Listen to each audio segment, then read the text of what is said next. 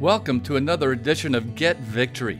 I'm Ed Crenshaw, pastor of Victory Church, Philadelphia, and we're honored that you have joined us for this moment of encouragement. Hi, my name is Jason Neckel. I'm the executive pastor at Victory Church, and today I want to share with you a moment of encouragement. You know, this season of life is a difficult one, and it's not been easy.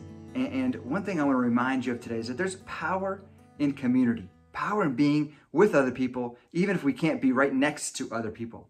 You know, there's proof of how powerful a community can be kind of over my shoulder there. That picture is from the moment that the Eagles won the Super Bowl, and I was excited. I can remember thinking, boy, what if I wasn't around people to share this with? What would it have been? What would it have been like? What if I was in a different city or a different state or a different country and experienced this? Well, yes, it still would have been good. It sort of been good. The fact is the Eagles won. But what made it even better was being surrounded by people who also were fans of the Eagles, who also were rooting for the same thing that I was rooting for, and made that situation from being good and being a great situation to being a very memorable experience, one that I wanted to take a picture and hang on my wall. And that's the power of community. It takes a great situation, it can make it even better by being around people who enjoy those same things. And see, as fans, our support goes to a team. But as Christians, right, we're called to love God and to love other people. That's the most important thing that we can do.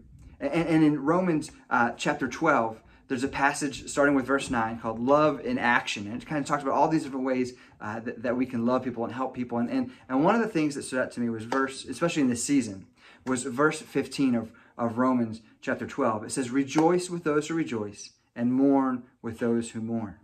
You see, just as you can make a great situation, the best situation ever, the most memorable situation because you're rejoicing with other people, sometimes those lows and those valleys where we're mourning can actually be made a little bit better by having people surrounding us and with us that are willing to be there with us and willing to kind of share those same feelings with us. You know, how many times maybe have you been picked up by a friend, or maybe encouraged to keep going, keep striving because somebody was standing to the left and to the right of you, kind of in that same mindset of you kind of moving forward. Maybe you felt better after someone called you. You weren't feeling great. You had a real bad day and somebody just called you and just brightened your day up. See, that is the power of community. And in this season, if we take the time and sincerity, not just to kind of float along and say, oh, things are great, but actually identify with the tone of the season, that is not good. People are out of jobs. People are hurting right now. And we have an opportunity as a community to be there with them, to mourn with them, and to pick people up and to help remind people and show people the love of God and love in action. Love in action isn't just rejoicing, it's also mourning with those. And I want to encourage you today. Maybe you're not in a position to rejoice. Maybe you're in one of the positions to mourn right now. Things are just not going very, very well.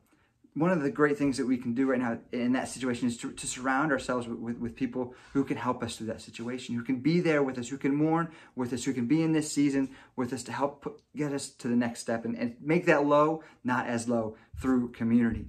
I would encourage you to connect with others. You can connect at Victory Church very easily by being part of a life group. If you go to getvictory.net/groups, there's a ton of life groups to be a part of where you can connect with people who love God and love other people and are willing to rejoice and share those highs, to make those highs even better, and willing to make those lows and those difficult times more bearable because you're around people, because you're surrounded by people who love you and who love Jesus. Let me pray for you right now. Lord, we thank you so much that you are present in this season, Lord, that you're present in the highs and you're present in the lows. And you've surrounded us with people who can help us to get through these difficult times. Lord, we pray that you'd send the people into the lives of people who are mourning right now, Lord, who can not only mourn with them, but who can help encourage them and help show that power that you've created with being together. Lord, we just thank you so much for what you're doing. Lord, we pray blessings on everybody watching this. In Jesus' name, amen. Thank you.